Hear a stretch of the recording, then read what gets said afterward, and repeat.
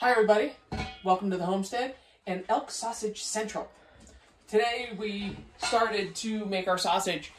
We're going to do a breakfast sausage and an Italian sausage. Now elk is really lean, so if you look we have the elk in here, but we also have pork in here. Might look a little weird, it's because we've actually already added the spices to it. So chunked everything up, added the spices, mixed it all around, and now it's going through our KitchenAid. Which we can finally use. Now, because of our solar, we had a solar situation. we had the whole solar thing. Needed the firmware upgrade. Certain appliances weren't working. Blah blah blah. Okay. We really should have a grinder to do as much meat as we do, but right now we're going with the KitchenAid. This KitchenAid attachment is actually the KitchenAid attachment from my childhood. I've been using this thing since I could reach the table. We have the grinder here. There's also one that grinds up cheese. I remember doing like huge wheels of Locatelli cheese as a child and picking it out. So this is really cool that we're able to do this. And I think this is the KitchenAid that Mom got us. Yeah. But we're grinding everything through. It's going through on a coarse wheel first.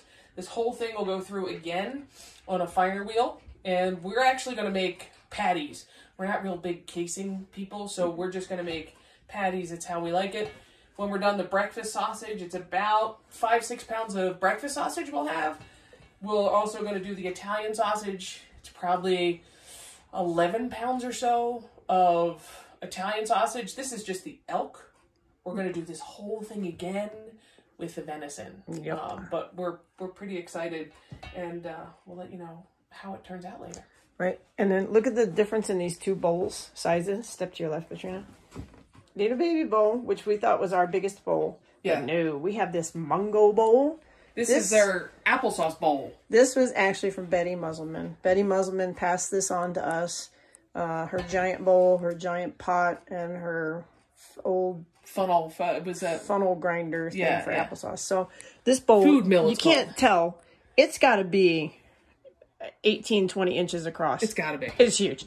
So anyway, I actually hope it's big enough to do the Italian sausage. I know. It's going to be tight. So shout out to Betty Musselman's family. I know some of you might be watching, and we appreciate it, and we love you guys. So a bunch of family heirlooms here being used in the process for us. So this is take one. So this is elk first. Elk breakfast, first grind. And then we're doing the elk Italian. And then we actually have to take a trip to town to buy more pork, unfortunately, because we never did get that pig this past fall. But at this point, I don't know that a quarter pig would have fit in the freezer I don't think with as much meat as we have. So, all right. So just want to share the process with you. All right. Cheers from the homestead. Have fun, Katrina. Oh, I will. Hey, everybody. Kim and Katrina back here on the homestead. So we got our elk breakfast links done.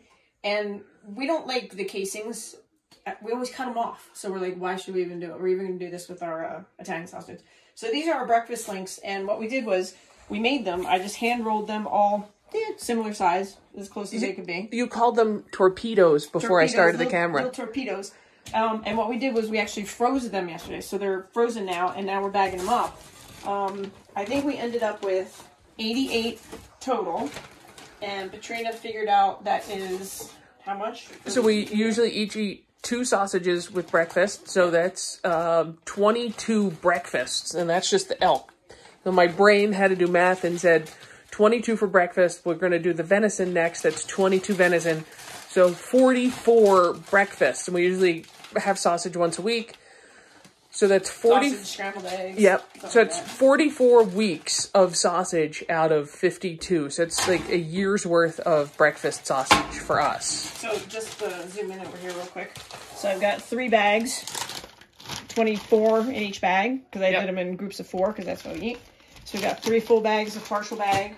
I kept 4 out for breakfast tomorrow because we're so excited. We can't wait to try it. They're actually frozen. When I took it out of the freezer in the garage, it smelled so good with all the spices that we put in it. Yeah. So that's what we ended up with elk. Now we are doing this with deer as well, correct? Right. So I said, so we got 88. So you need to get 88 venison ones done. Okay. Yeah, you've got jobs. All right. And that, like I said, that'll get us 44 out of 52 weeks that we won't have to buy breakfast sausage. Right. So now, let me get this out real quick, because this is what we're working on today. In the Mungo Betty Musselman bowl. What is this, like 30 pounds? So we ground it up yesterday. It's like 18 pounds of sausage. Sorry about the noise. Ground it up yesterday. Just got, geez, too late in the day. This is that heavy duty stuff, not just regular oil. It was getting too late in the day for us to do this. So this is actually our Italian sausage. Double ground. We're going to do now. And that'll be in larger links, like when you buy, you know, Italian sausage. You know, no casing. Whatever. No casing. We're just going to do it the same way. Make our torpedoes, freeze them, then we'll bag them up. And so why did you freeze them before you bagged them? So it was easier. Like, so I could handle, they're solid now.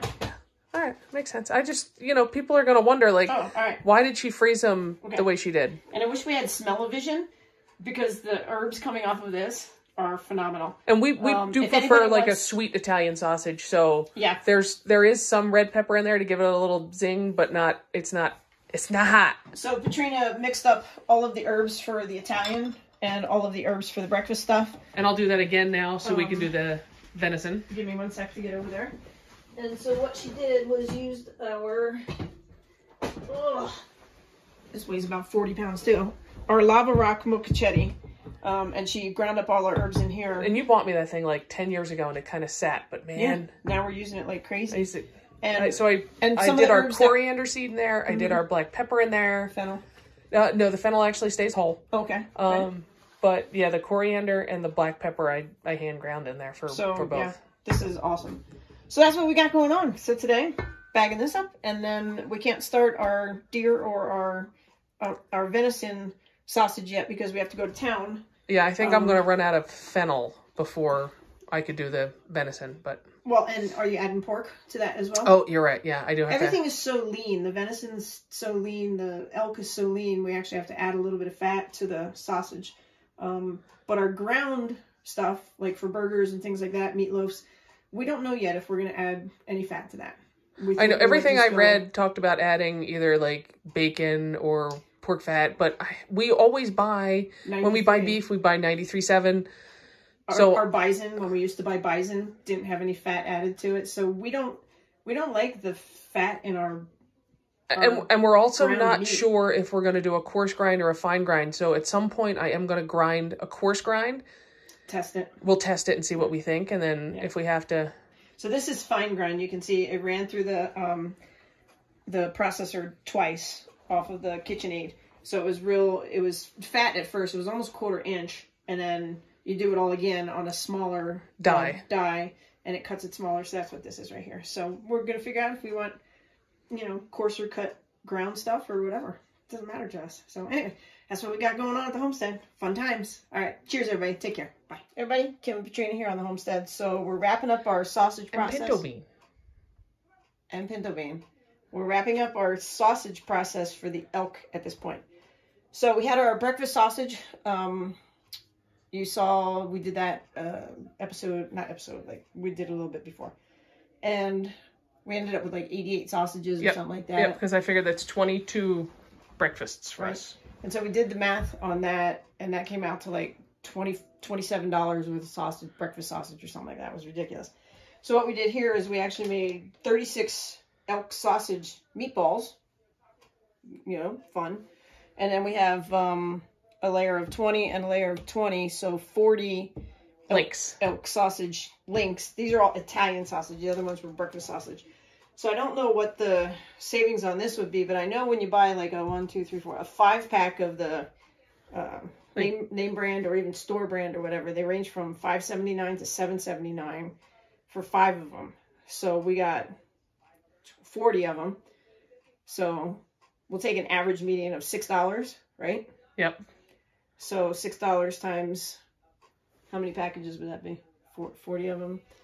5 packages, 5 times That's 8. 8 packages. 8 packages.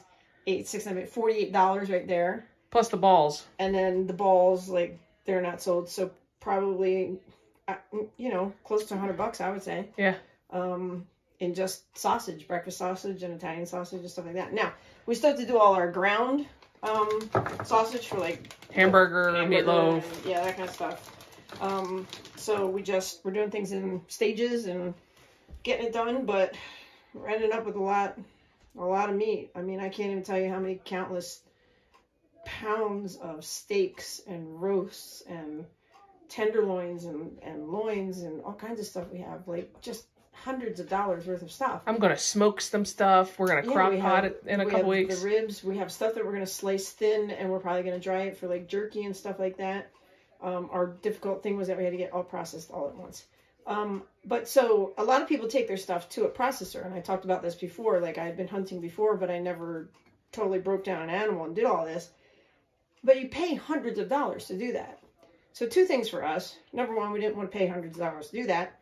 Number two, we couldn't have gotten the thing out of here to get it to a processor to have it done. No, and it's such a pain in the butt for us to, like, get to town. So we would have had to do it twice. Right. And our thing, honestly, is that we're just trying to be self-sufficient, self-sustaining, and do our own thing. Like for example, tonight we're having a stir fry, and I actually have some Swiss chard that we picked at the end of the season. It was still good. I picked it all, and we froze it in packages like this. I think there's still 6 in the freezer. I know we've already used 1. And I'm going to put this in stir fry tonight. So, you know, it looks a little wilty and stuff, but Swiss chard gets wilty when you cook it. It's like spinach, kind of. But it'll keep all its beautiful colors, too. So, anyway, we're just trying to be totally self-sufficient and wrapping this up, and then... Well, we're wrapping it up, but I also want to kind of talk about real quick. The other day, we tried the breakfast sausage. Oh, yeah. The breakfast sausage... The little links were... Yep, and the breakfast sausage was really, really good. And then this morning, we always do poached eggs, because... Today's actually Thursday. I don't know when anybody watches this, but so Thursdays we always do poached eggs and Italian sausage. So today was elk Italian sausage. Right. And it did taste different, but I saw a lot of different recipes as far as, because we mixed fat in, so we mixed pork in. Mm-hmm.